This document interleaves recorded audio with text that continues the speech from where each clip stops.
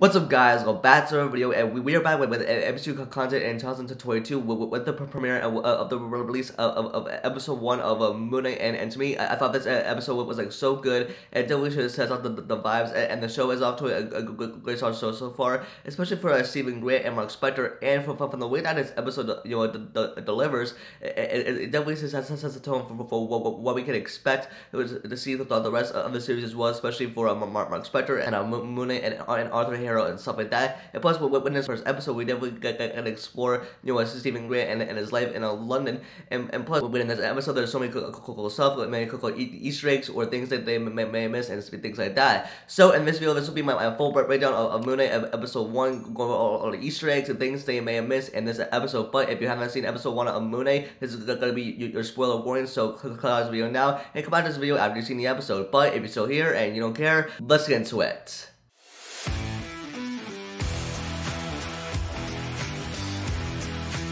So Moon Knight episode 1 starts with the opening shot of Arthur Horrow, which we're gonna see in the series, who is now a gold leader, and from what ways the doing show us what his life is like, and that way sets a tone from what we can expect from his character from the rest of the series, and plus and from the tattoo of his hands, it's just to control them, and it was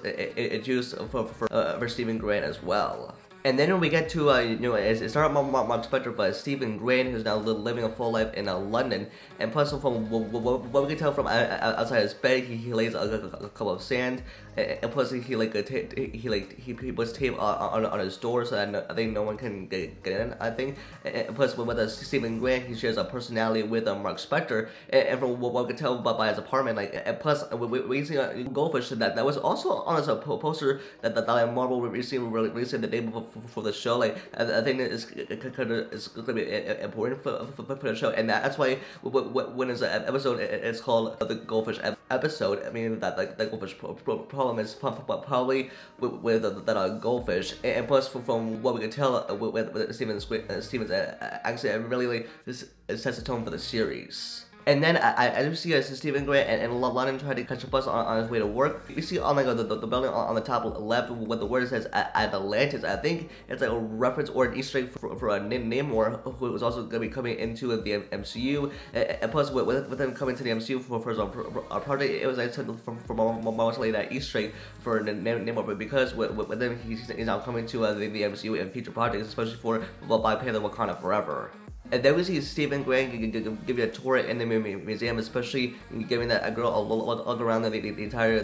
museum, and we see the Great Pyramid of Giza, and then we see the field of reeds, and now with this identical object. With this, it's like an ideal version of a one life on Earth, or it's also known as a Horrow, or also known as like a translated into the field of rushers. And then we see Stephen probably talking to a girl who was like probably asking him out or something like that. Then she says like audience is still on for 7 o'clock p.m. best thing in the town, which is a date, which is probably the foreshadowing our date maybe being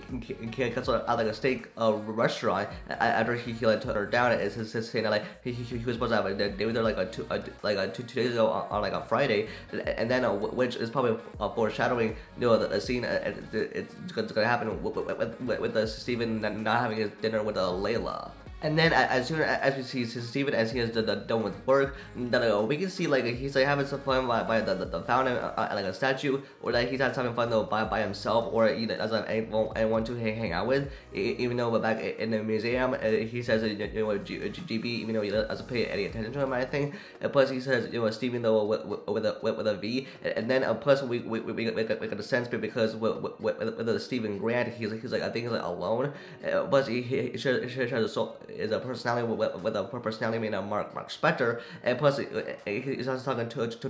a statue. He's been asked to take a selfie of like a couple, and plus this is what a life is like with Stephen Grant when like he's like alone. And then I just see a Stephen Grant in like a lot of places in his apartment. And at first we see a Stephen in his bed, though like playing like a catch or like playing a Rubik's cube, and then we see like through some books, and also as we can see in like in Egyptian book, we see that these are the Egyptian gods, the gods of Egypt, which one of it is horses, and then Autumn and a shoe as well, and then we hear his voice saying like hello and welcome to staying awake. Let's try by song. Puzzles are a great way to keep your mind awake, and plus I think we hear this woman they'll repeat these words a couple of times, and then we end up finding Stephen like falling down on the ground with like a bloody lip. And the next we find Stephen like on the ground with like a bloody lip. Maybe he's all like busted or something like that. Maybe he like fell, but because witness, I think this is just like a dream or like a nightmare that like Stephen is definitely having. And then as he looks in his pocket, we see like he saw a scarab in his pocket, which is so I asked him to surrender the body, said like it's in control, and which we see behind him is definitely a Khonshu. And plus, with Stephen having a scarab in his pocket, which like later in like a scene with Arthur Harrow, who's like a cult leader, who's probably the main villain of the show, I think. And plus, with him, he's just going to ask Stephen for like the scarab back, and that's why he has the scarab and it's like his own dream. And then we get introduced to Ethan Hawke's character, who is Arthur Harrow, which he's playing a cult leader, of course. And then he's surrounded by a whole group of people. And then when in this, he like brings a few people to give the armor's power for like a stick, which moves everything. And like a tattoo of his, it like moves as well. And now with Arthur Harrow try to see everyone to see is worthy enough and its power, then that like, it passes on to like a good man. He like passes that and he lives, and then we see a woman try to see if she's worthy of an its power too, and then after that doesn't work, like she should worthy, and then like she dies. And then we see Arthur trying to get everyone to kneel, and with this exact reference from the first Avengers film when Loki asks everyone to kneel as well, and then we see Stephen Grant and saying that Arthur Harrow knows Stephen, and then this is Stephen. He tells Arthur all about himself, saying that he's like a Stephen Grant, the guy who works at the gift shop in London, and then when he tells us Stephen that he needs to get the scarab back to him, and then we see like Stephen trying to give this scarab back to Arthur, but by the way that he like gives it to him, when like someone prevents him from doing so with the fingers locked and froze, and plus I see all like the men are trying to come after him after he doesn't return the scarab, and then as they try to attack him, someone like tries to force him into killing those men himself, and plus thinking that like Stephen like killed all those men, or like someone is like telling him so. Or this is because of Marc Spector, or it's probably because of Moon Knight, and plus he's like a supernatural character in the MCU now. And now with this is only the beginning of like Stephen Grant. He didn't kill anyone, but Moon Knight or like Marc Spector definitely made him dead. And then as you guys see Stephen trying to escape everyone from the crowd using a cupcake van, we see Stephen ending up in like a car chase between some men, and then like what he says like he can control the truck, that he can drive it, or like he doesn't have a license, and then we see one of like probably it's one of Arthur's men, and then he like steps into the truck, and then Stephen he ties him with a cupcake, and then we see some other guy about to shoot him, and then when he's one second away from being killed, and then he gets sent like by forces, and then we see some flashes, and then we see that like his man was killed, and then with a CC, but he was holding a gun like in his hand. We see a gun in his hand, and think that he like killed him, but it's really the Marc Spector, and now this is probably all does his dream, and then he like does it again with a bunch of other men, sending one of the cars downhill. And then as Stephen sees like two men being killed by logs from that log truck, and then we can see like Stephen like being awake, and plus with this is like probably the dream or like a nightmare that he was having from before, from like what up in that field, and then now to be in like an ice cream truck, and then having to be wake up as well. So this is probably just a dream that like Steven is having, but it's probably the Marc Spector, the mercenary that he like shares is a person that not only is doing this for him. And then we see Steven look like a goldfish, and seeing that he's growing like two fins now, and then we see Steven like taking like the goldfish into the pet store, and seeing like the goldfish grew like two fins, and then we get a Finding Nemo reference plus with this episode that's labeled the goldfish problem, and when it's exactly reference to a Nemo because he only had the one fin. And then as we see Steven at like the steak restaurant, he's waiting for I think Dylan or show up, and then we see him talking on the phone with her, saying that like he's at the steak restaurant, and then we heard Dylan saying that like she ate steak by herself 2 days ago, but he's saying that the Friday it comes after the Thursday, even though it was 2 days ago. Even like I wonder if like from that dream or like it passed by the days that like Marc Spector was like awake or like Steven Grant was like having that dream that was like, it passed by days, whether he sees that as having a dream or like a nightmare. And with him having a nightmare, probably some days that pass as well, preventing him from having that steak dinner with the girl that he likes. And then as you see Steven going through it in his wall, and then like we can see that he got a couple things, and like a key with a keychain on it, and then like a cell phone as well. And then as he's opening the door, the phone, now we can see like he has a bunch of missed calls by a girl who we probably saw like back at like the museum, or probably the girl that he was like, supposed to meet the steak. And then he sees like he has a lot of missed calls, and then it rings, and then he finally answers, and then the two sort of finally talking, and then with Steven, he said that, oh, like who's this, why did you call me Mark? And plus with this, he shares like a soul, like he shares his personality with Marc Spector, but with Lee, like she doesn't know that like it's not really Marc Spector, and with he says it's only the Steven, and then with Lee, like he like hangs up on him, and now with this, like he's not like really Marc Spector, it's really though Steven Grant, the guy from the gift shop in London.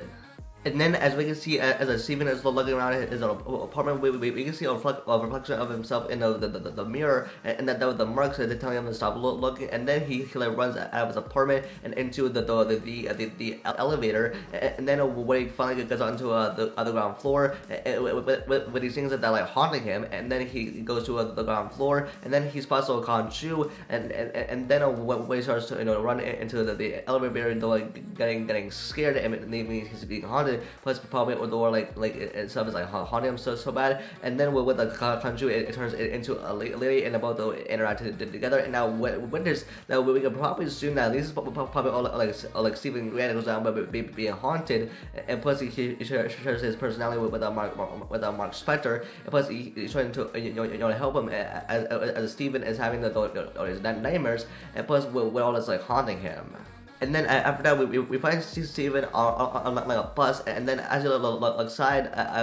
he sees Khonshu again, and then it disappears, and then when finally gets off, he sees the hero again, and then when him saying that he's real, and now maybe that this is probably because like Steven having all these nightmares or is it dreams, but because with Steven though having nightmares, or probably someone's making to do all this, him having to wake up to neighbors, and like having stuff around appear and like and disappear. And then we see Steven again back in the museum back in London, that we can see that with the art that he's coming, that and with this we can see that with his men, like with the people that he works with at the museum, that he support are there too, with those tattoos probably of Amit. And then as we can see Arthur and Steven talking, that we get a reference of Avatar, which by Steven say Avatar is those blue people, and this is a reference to the Avatar film, and which we're waiting for the second film to come out this year. Now the Avatar is now canon to the MCU. And then we see Arthur about to tell Stephen the truth, and after that he tells with this Arthur tells Stephen that there's chaos in him, and now which it makes sense that with Stephen having the chaos in him, or maybe this Marc Spector causing all this chaos inside Stephen, and with them trying to kill all those people, and with triggering him, with all those triggers triggering him to kill all those men, especially on the ice cream truck as well, to kill Arthur's men. And now with this crazy good ending, now we see Stephen working late hours at the museum, give a shot by scanning things, and then as the flicker or lights start to go off, he starts to hear the voices, and then we see it's probably the Anubis trying to attack him, and this is all because of Arthur trying to get Stephen to give back the scarab, and then as he's being attacked by the Anubis, or of course he goes into hiding in the bathroom, and then we see Mark trying to save Stephen, and he says, "Let me save us." And then we get a full transformation of the Moon Knight suit on Stephen, or Marc Spector. And then when this episode ends with the final scene, it's with the